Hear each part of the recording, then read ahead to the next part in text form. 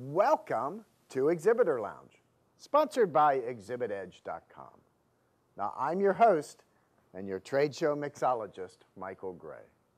Here, each week, you receive simple, practical, and proven tips to improve your trade show marketing strategy and get better results while maximizing your budget.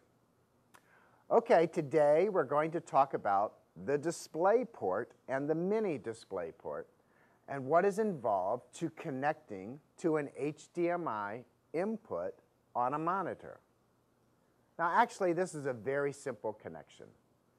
Now, first, we should go over what exactly is a DisplayPort connection. Okay, basically, the DisplayPort is the newest digital connection to fill a void where DVI and HDMI used to be the only two digital players.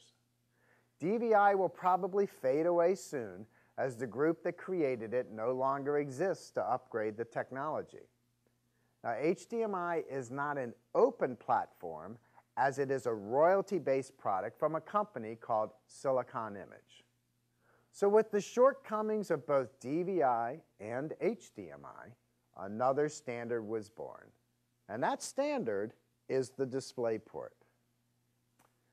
New laptops and tablets are providing the DisplayPort or Mini-DisplayPort connection.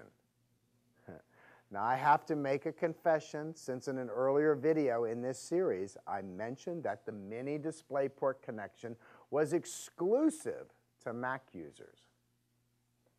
Well, yesterday, one of our account managers, Stephanie, showed me a Microsoft Surface Pro notebook that had the Mini-DisplayPort connection. So I stand corrected.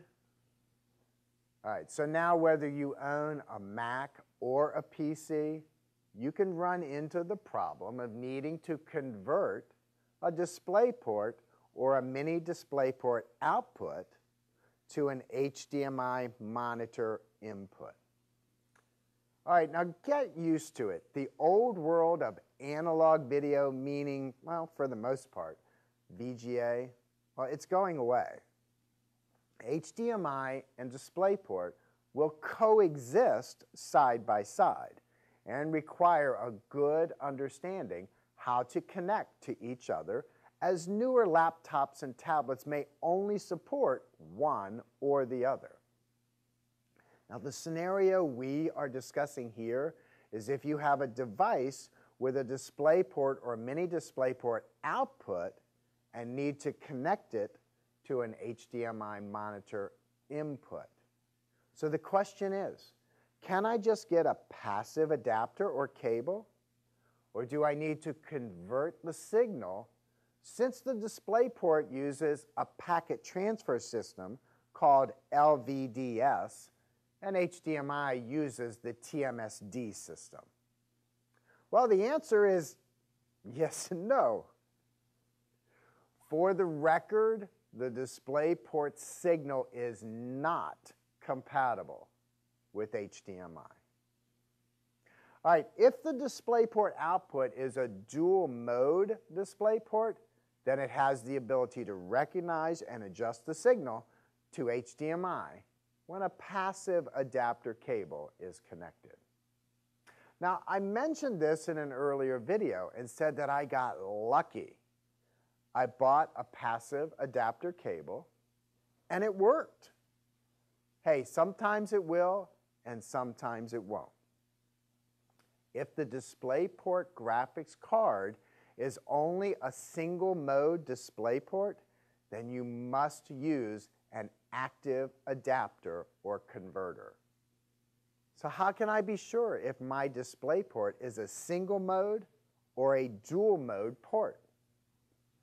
Basically, a dual-mode DisplayPort will have a mark near the port that says DP++ or DisplayPort++. If you want to be totally safe, then just get an active adapter for around $40.